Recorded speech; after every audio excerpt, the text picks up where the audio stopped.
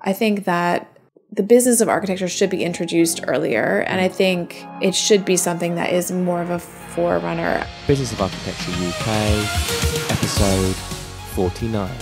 Ryan Willard here, Business of Architecture UK, with a very special announcement. This Wednesday, I will be leading a webinar which will be looking at how 3 leaders of top UK architecture practices have broke the mold and grown their businesses from being bedroom practices or working in the spare room to international offices with landmark projects.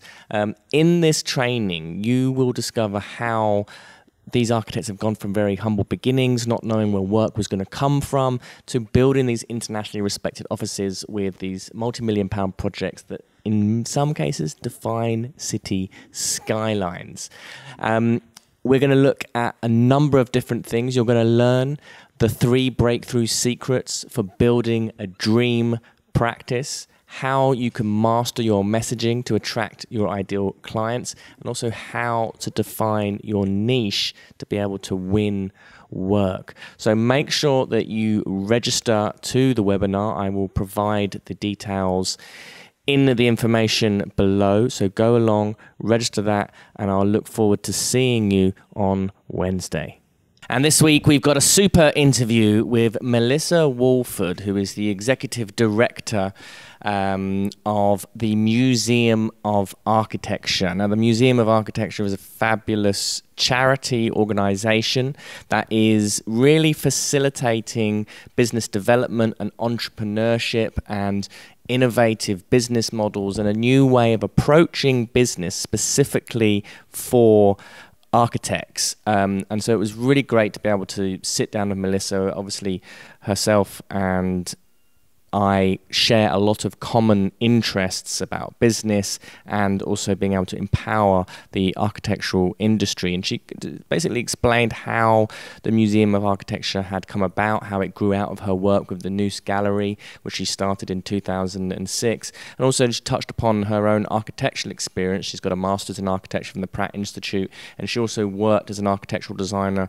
for Zaha Hadid Architects, and she's got quite an incredible array of knowledge about the creative industries. So this interview is really, really interesting. She goes into a lot of the kind of common constraints that she's seen architects dealing with. And she also talks about the importance of entrepreneurship and business for people who are staying within the employment of an architectural practice and perhaps who are associates but want to get involved more in the business development and client acquisition side of practice. So sit back, relax, and enjoy Melissa Woolford. Melissa, welcome to the show. Thank you. Absolute pleasure to have you. Thanks for having me. My pleasure. So tell me a little bit about your career. How did the Museum of Architecture begin? So it all started when I got to Zaha Hadid's office after having studied architecture for 6 years and realizing in my first week that I didn't want to be an architect. Whilst you were at Zaha's? While I was at Zaha's. Right. I mean, it's a fantastic office and I've made incredible friends there. So the experience was definitely worth going through. But I think very early on I realized that actually being an architect wasn't for me, but I was really interested in helping the industry as a whole. So originally I started a small gallery in the front room of a friend's flat in King's Cross called Nouse Gallery with the intention of helping younger architecture practices show their work. So we did a series of exhibitions there. And then in 2014, I was noticing that there were quite a few friends of mine who were going off and starting their own practices. And I also noticed that a lot of architects just tended to talk to architects. So that's when I really decided to change the name to Museum of Architecture and turn it into a charity and set up the mission of helping the public better engage with architecture, and also by helping architects become more entrepreneurial by setting up MOA Academy as part of the museum. So that first period from 2006 to 2014, you were kind of doing it as a side activity, or yeah. how was it? So from 2006 to 2009, I was still at Zaha's, and Right. I was spending kind of my lunch times and my weekends and my evenings, sort of not having a life otherwise, Yeah. working on the exhibitions. So everything was done on a shoestring budget, and a lot of people chipped in to help. I had friends who helped me start it. Paul Coates and Christian Derricks were the original sort of. It was the three of us kind of working on it, and so we then started talking to developers who gave us empty spaces. This was before developers started sort of necessarily charging for spaces. So it was great. Really sort of had lots of support in that way. And then in 2009, I was able to leave. So I started another business as well on the side called Nouse Collaborative. And with that, I was hired by a friend to help them redesign their office space. So I did the whole concept design for that. They ended up not being able to do it because the legislation changed on how that particular type of work was being done. So the project never went through, but it gave me enough funding to be able to sort of to leave Zaha's and start doing different projects. I was also asked to run the architecture competition for Wild Turkey Bourbon Visitor Center in Kentucky, which was great. And again, gave me some income. It also helped me work with brands and look at how brands could benefit from really good architecture. So that particular project won the most prominent A award for the state of Kentucky that year, which was great because it gave me a really good case study to be able to go to different people and say, look at the value of architecture. They were getting lots of press. They got a lot of visitors because of that. So it was a really interesting way for me to say that, look at the power of architecture. And what were some of, because that's a really interesting experience, being someone who's being an advocate for architecture into other disciplines and industries. How has that experience with Noose informed what you're doing now with the Museum of Architecture? So what it does is it really helps me identify with potential sponsors. So, what can we actually do for this particular brand who might be interested in sponsoring a project that we're working on? So I feel like I have the experience and the knowledge to be able to talk about how those particular brands could get involved in the projects that we do. So for example, like Gingerbread City, we work with various different brands, and it's how do the brands kind of amplify what they want to get out of the project. And I can, from having worked with these various other brands, I can help them really identify those. So just for people who don't know what Gingerbread City is, can you explain a little bit about that? Because this is a fantastic item that should be in all architects' calendars each year. So Gingerbread City started because I went to an exhibition of sort of just Christmas time. It was sort of a Christmas time event, and I saw 4 large gingerbread houses designed by bakers, and I thought, wouldn't it be amazing to have an entire city made out of gingerbread designed by architects? And again, it really fit into our mission of helping the public better engage with architecture. So we got in touch with South Kensington Estate. So we said, can we use one of your empty shop fronts in South Kensington? And they gave us a space, and we had it master planned by Tibbald's Planning and Urban Design, who have been incredible supporters and sponsors for us over the past 3 years. So it started in 2016. We had over 50 architecture practices participate in that first year. And so the architects respond to the master planning brief. So there's everything from kind of fire stations and schools and hospitals. Everything you'd find in a real city is there in Gingerbread City in gingerbread form. And so the architects design it, they bake it, they construct it, and they bring it. We give them the particular plot, and then they bring it on the plot. And and it's just expanded. So that first year we had about 16,000 people come through. Last year we were invited by the V&A to host it with them. So we held it with them. We had over 24,000 people. But that's just because we couldn't get more people in. It sold out in the first week. So yeah, it's a really exciting project. And for us, the response has been, this is amazing to see what architects can do. And people have come up to me as well in the exhibition and said, I've never really been interested in architecture before, but this has really opened my eyes to what architects do. We also have sort of part of it is an exhibition as well, explaining the theme for the past year. So we've got everything from how do you master plan a city, what's a future city, an eco city. This year we're going to be looking at transport. So every year there's this particular theme that we want to get these messages out to the public. But through the medium of gingerbread, which everyone can kind of relate to, because most people at some point in their life have done a gingerbread house, or have helped their kids make one, or have done them with their grandparents. So it's really relatable, which are the kind of projects that we like to do. And is this very much part of the mission of the Museum of Architecture, is to be able to make and communicate what it is architects do to a wider audience? Absolutely. I mean, we all the projects that we do on the public side have to go through that filter. Is this going to be accessible in terms of the language that we use, in terms of the actual particular projects that we have? We always try and make sure it's something that people have been exposed to before in another way, and sort of how do architects make it different? How do architects add the extra element? Because then it becomes exciting, and to be able to communicate what architects do and what architecture is really important. Could you give me an example of some other ways that you do that? Sure. So we've done another project called Sandcastles, where we commissioned architects to do 2.5 meter high by 2.5 meter wide sandcastles, and those were through the RBKC, through the borough. And so we had one in front of the Design Museum by Asif Khan. We had one in Duke of York Square by Next Architects, and one up in Notting Hill by VPPR. So that was great. And the one in Duke of York Square was really interactive, because we actually built a sand pit below the one designed by the architects, where kids could actually then play and sort of replicate and make their own sandcastle. So again, it's just about people sort of happening upon these architectural elements sort of within their everyday sort of goings on, and then also being able to get everyone involved, so from kids through adults through grandparents.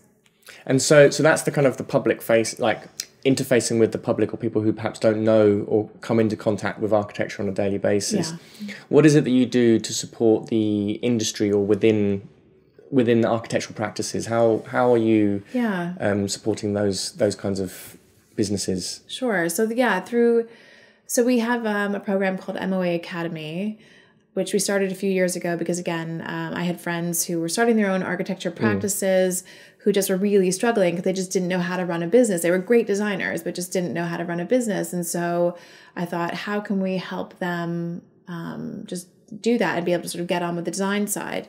So we run different courses, workshops that are almost every Thursday of the year, and everything from business development to marketing to accounting. I mean, all different types of courses, and we bring experts in to run those courses who lead them. We have a great network of consultants that we work with. And but then we also have our Directors Club and our Associates Club. And we started that because we realized that there was so much conversation happening at these workshops, but actually there wasn't time to really get into the way that everyone runs their practice.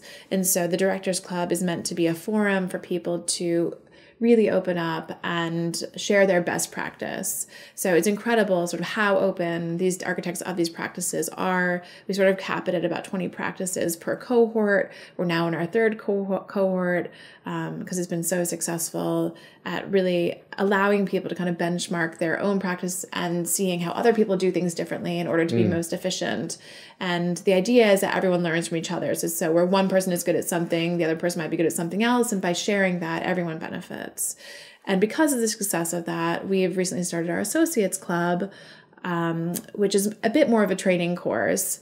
But we found that a lot of associates are sort of promoted, but there may or may not be any training for them to sort of move into this new role. So the idea was to get the training that they need to be associates, but then also to help them better think about what career path they may want to have and how to develop that, but then also being kind of a room for a sounding board for these sort of associate level architects to talk about how things are done in different practices and what might they be able to take to their practice to do things differently and better.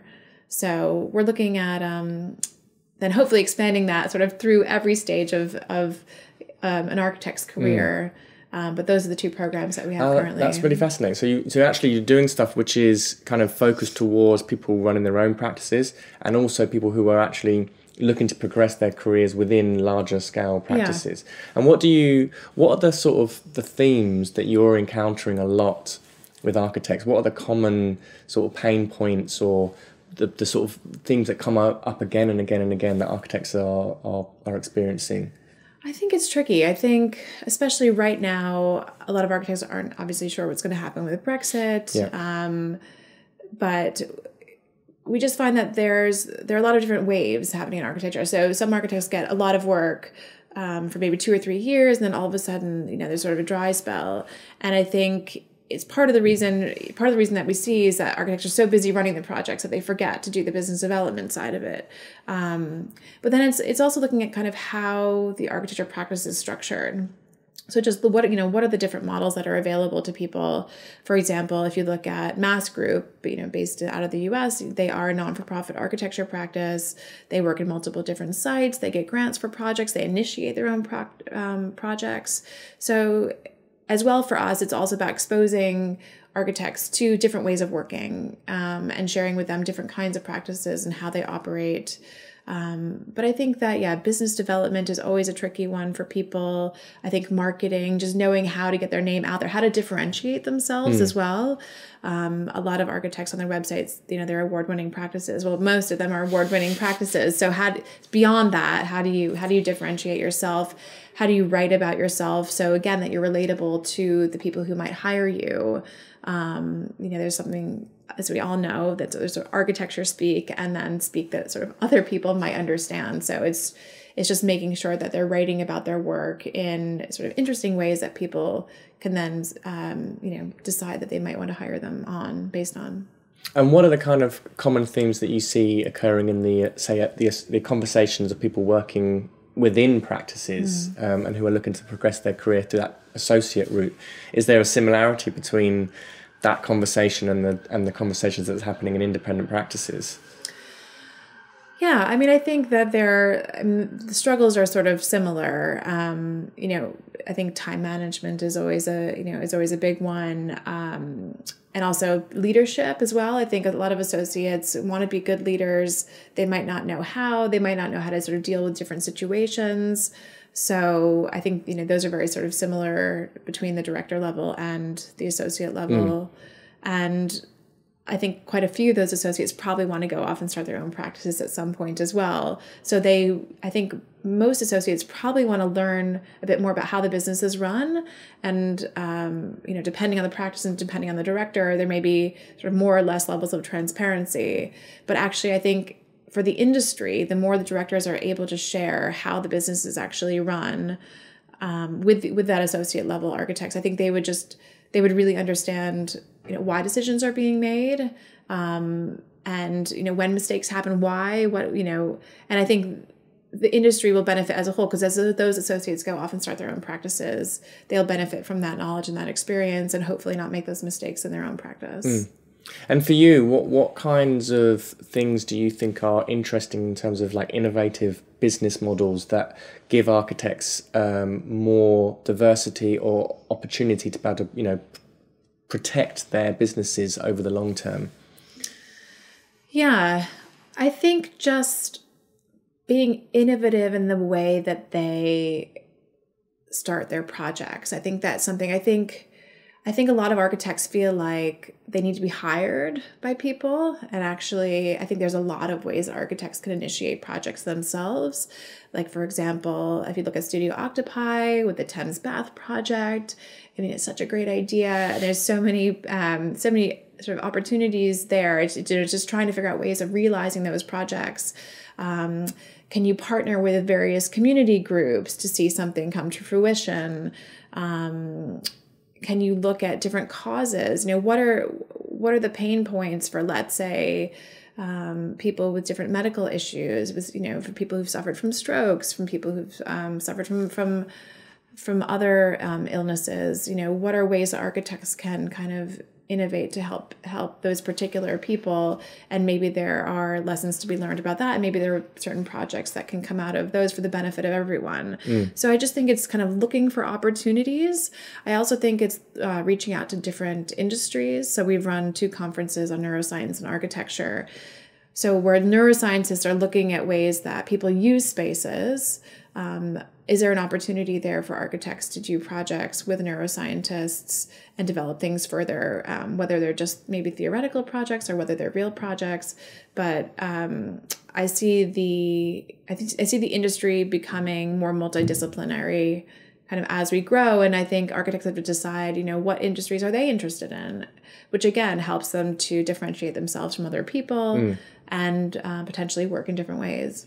And how's your own personal experience in running an organisation in a business? How does that influence how you communicate with architects or can facilitate other sorts of business expertise for architects?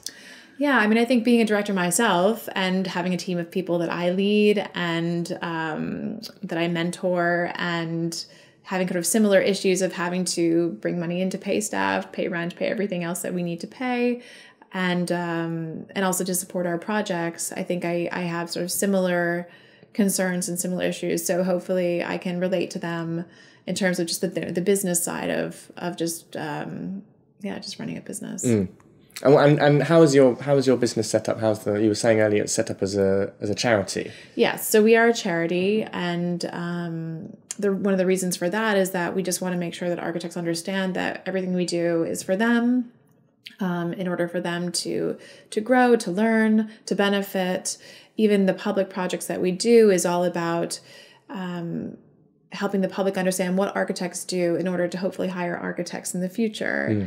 So everything that we do is really sort of for architects, and it's very much about giving back to the industry. So all the money that comes in goes back out to programs and projects for them. The more that we can do for free, the more subsidized programming we can do, the better. So we're just working at ways of being able to do more. We'd like to become a grant-giving body. So kind of like the Graham Foundation is for the US, we would like to become the grant-giving body for the UK and be able to help people do more research, do more innovation, and just generally support entrepreneurship in architecture. So you'd be actually a body that was able to facilitate grants for architects to be able to do their own projects. Yeah. Amazing. Yeah. That's really exciting. We are working. So we're working towards that, and obviously having our own permanent space as well to be able to have a series of exhibitions constantly running and to be educating people about architecture. And how do you see your relationship with some of the institutional bodies of architecture? And do you work in conjunction with them? Are you supportive, or do you think that there are things that the governing bodies could be doing better? Yeah, I think we operate very independently of other organizations. There's so many great organizations out there in the UK, but I really feel like our mission is to educate the public about architecture and just make sure that the programming that we do facilitates that through doing these projects that exist in public spaces, and the entrepreneurship courses, very much about just generally supporting architects. And where do you think, in your experience as an architect and in architectural education, do you think that architectural education, there is more scope for entrepreneurship coming in at an earlier stage as a discussion, and how could that be facilitated? Yeah, although it's hard, because I think until you've actually worked and you understand what it means to be an architect in practice, I think it's hard to understand what the business of architecture might be. So I think the schools that have work placements are really valuable because it allows people to get into practice and really understand what it means to work as an architect. And so therefore what the challenges might be, and sort of in terms of the business side of it as well, what's going on. But I think that the business of architecture should be introduced earlier. And I think it should be something that is more of a forerunner. And I think that architecture schools do projects that potentially can be, let's say, commercialized, or perhaps, there's some brand alignment. So I think that schools should perhaps explore those areas a bit more and see how the projects that their students are creating could then go off and either become projects themselves, or they should encourage them to try to develop them a bit further so that they can be realized. And then as soon as they try to realize the projects, they will come across these bigger issues of, how they're funded, how to organize them, project management, all those skills that will benefit them when they become an architect. And so by having that experience, I think that would be valuable earlier on than just doing theoretical projects. Yeah. And so what's next for the Museum of Architecture? What have you got planned for 2019, and how are you growing over the next few years? So hopefully we will have a permanent space within the next few years. We are also launching a School for Creative Thinkers this year, which has come out of all the workshops that we've done for our families. So over the past 3 years, we've had 1,800 people participate in our gingerbread house making workshops. And a lot of people say, well, what else do you do for the rest of the year? And so we decided to start a program for families, which is launching on April 27th. And it's all based on biomimicry. So it's looking at how animals build their homes, and then how that relates to architecture, and then creating projects around that. So for example, we'll be looking at birds' nests, and then we'll look at the Bird's Nest Stadium, the Olympic Stadium, and then we'll have the kids do weaving as a means of making an architectural structure. So whether that they decide to make it a home or a pavilion or whatever they'd like to do, but the concept of weaving is the architectural element that comes out of the bird's nest. So we'll be looking at lots of different animals and kind of how they build their homes, and then how that then relates to architecture, and getting kids to sort of think in those kinds of ways. And so that'll be our first course, and then we'll keep developing that further. We are also working on our treehouse project that we're hoping to do next year, and that will be 5 tree houses in a public park. So we're just the very sort of early stages of that project, but that's really exciting.